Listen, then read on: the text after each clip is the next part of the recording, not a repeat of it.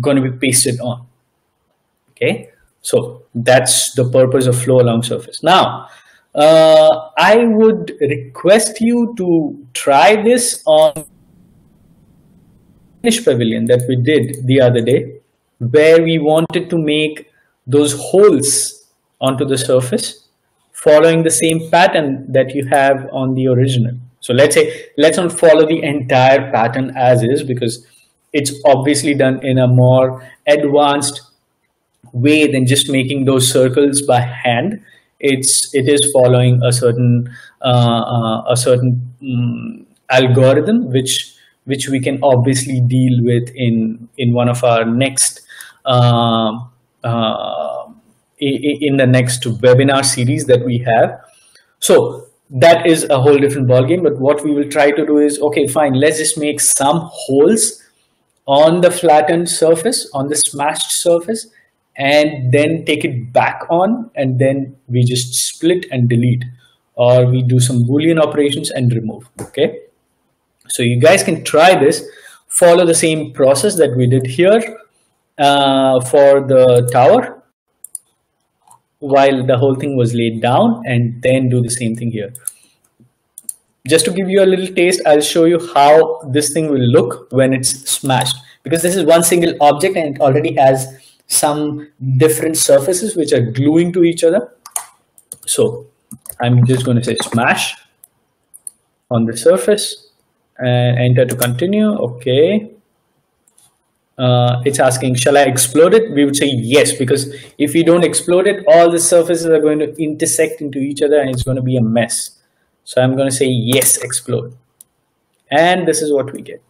So this is, let's say, the top surface, the bottom surface probably. This is the surface which is inside, and this is the surface that we want. So probably you could just trash all of them, and you would then use this surface, and you would obviously perform the same kind of operations that we did on the tower. You would extract the ISO curve, probably make some divisions, make some lines, make some circles, and then just array them along the curve so that they follow the same geometry, they follow the same motion, and then you just flow it along onto the surface. Okay, so that's something for you guys to try. It's like a little homework which you can validate and check for yourself, and you can follow the same process to do any kind of facades. The only thing is you'll have to make the pattern yourself, and you have to understand how the whole geometry is going to connect into each other when you have the seams matching. Also keep in mind that it works for smooth geometries in a very smooth way. If you have some distorted geometry like we had before, you better fix it and then do operations such as flow along surface. Flow along surface works only for one tiny surface. It might be connected in a different way when it goes to your parent surface, but it's not going to be in a similar fashion when you have it smashed. You could probably say explode, and then you have all the bits and you might orient them, but it's still going to be a mess. So always try to have surfaces which don't have any kinks, which are not split at tangents, which do not have a lot of control points that you can't deal with, and which are generally smooth and healthy. And then it's going to be much more easier to make these kind of operations on them. So things that we saw today were twist, bend, extractions, contour, flow along surface. So now I think you have some major tools from Rhino in your arsenal, and you can just sort of try to design directly into Rhino on the fly if you can, depending on the constraints that you have in your mind, or you can just look at a geometry, try to understand how it's actually made, and then try to imitate it or try to model it by just understanding the geometry, just understanding the shape, the morphology of it. Okay. As an ending note, I would just, I'm just going to show you something. on extracting images from Rhino, the best way that we saw already is by hyphen view capture to file, which lets you adjust the pixel ratio and everything so that you can use it in any other software. But to get something like an animated GIF or something going, which is what we want at the end of the challenge, you would like to follow the process that I'm going to show you now. I will show the same. I will show you the process on the Danish pavilion that we did in the last session, because I have already gone ahead and put the entire process into different layers. So I am just going to trash this. Maybe, yeah. Change object layer. Okay.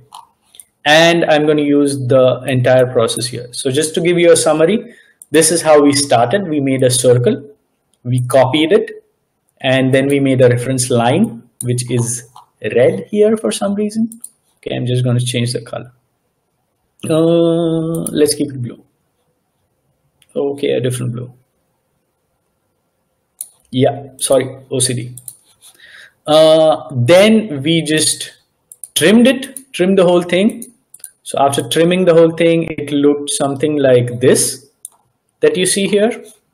Maybe I'll just go into the Arctic view, much better. Yeah, this is how it looked after trimming. Then we said, well, we will have to move it because they are not in the same plane. Then we did a blend curve on them, where we got the edges of the Mobius strip, and then we joined the whole thing, and then we used sweep, and then we used extrude surface.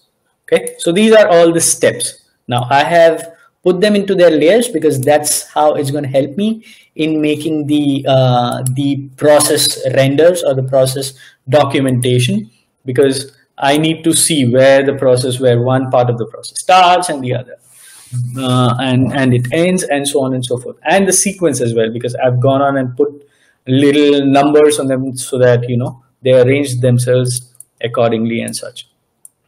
Another thing to note here is you might get into the entire model and you zoom in, zoom out, and you do a lot of stuff, and you sometimes like a certain angle for your model, and you have to go back to that angle again, and you have to find it again. So to do all of that, the easiest step to do is to go to named views and to save the view that you want.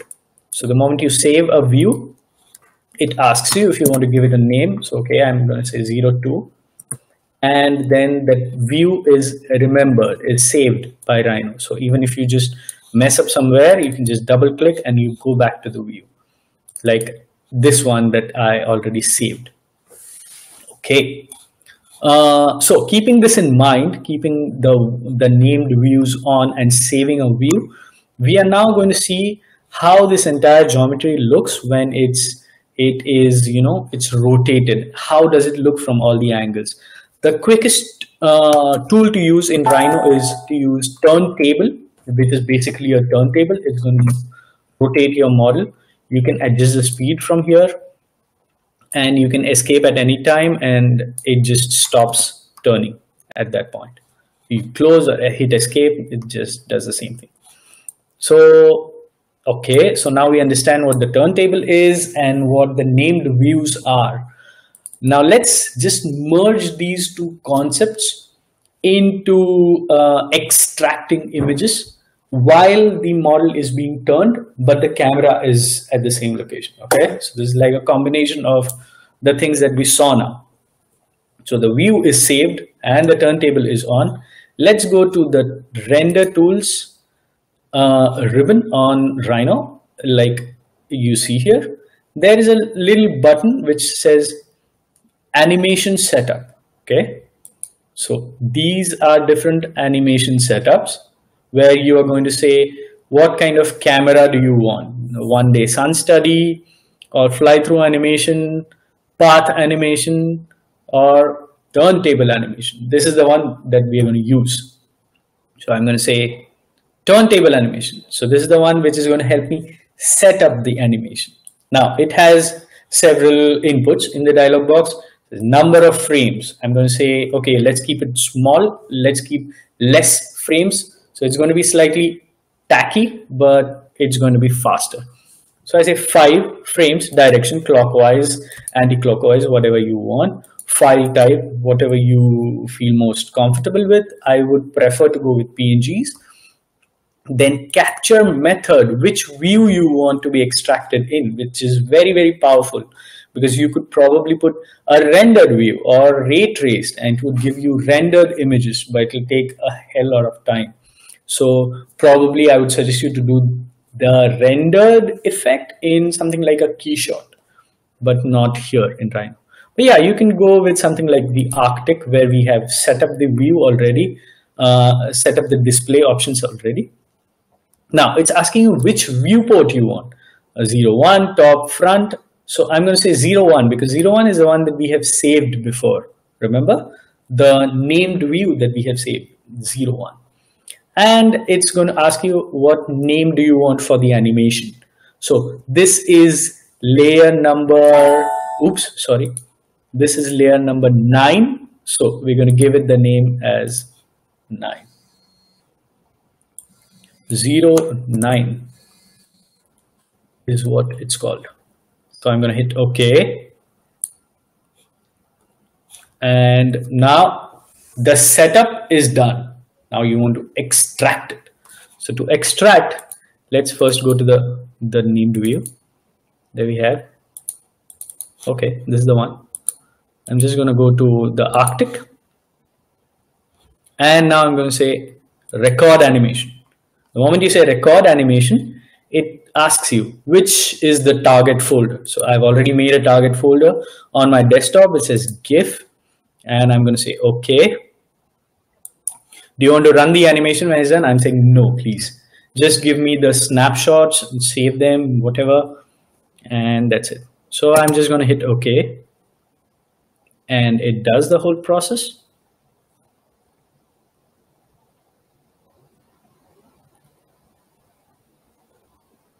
Okay, so it's done. Let's see. Yeah, this is the GIF folder. And oops, it opened directly in Photoshop. Sorry. Where is it? Yes. So this is the extracted output that I get.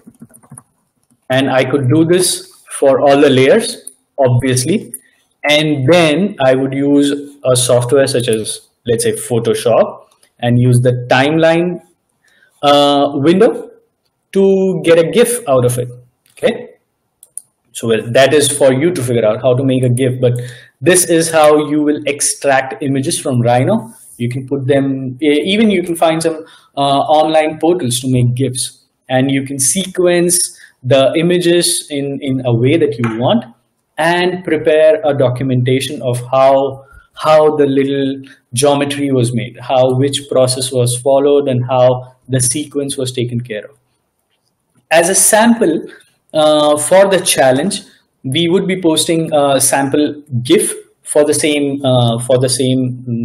model, actually, for the Danish pavilion, so that it can give you a slightly clearer idea of what kind of image resolutions we are looking at, what kind of GIF quality we are looking at. We don't want something really fancy, but something that is explanatory, which talks about which command was used and how a certain change was made. You could add the basic is for the 6 steps that we have spoken of for the challenge, but you could go on ahead and you could also have some details for each one of these steps, and then you can have a grand GIF or something at the end.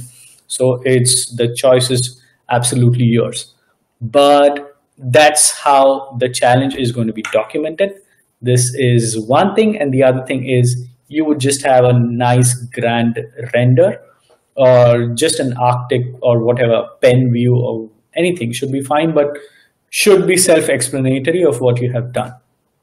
Okay, like for example, in this one, it's just an Arctic view and little bit of Photoshop, which explains that cell phone is converted into a stadium. But you can go with a bird's eye view or a worm's eye view or whatever. So that's about the challenge.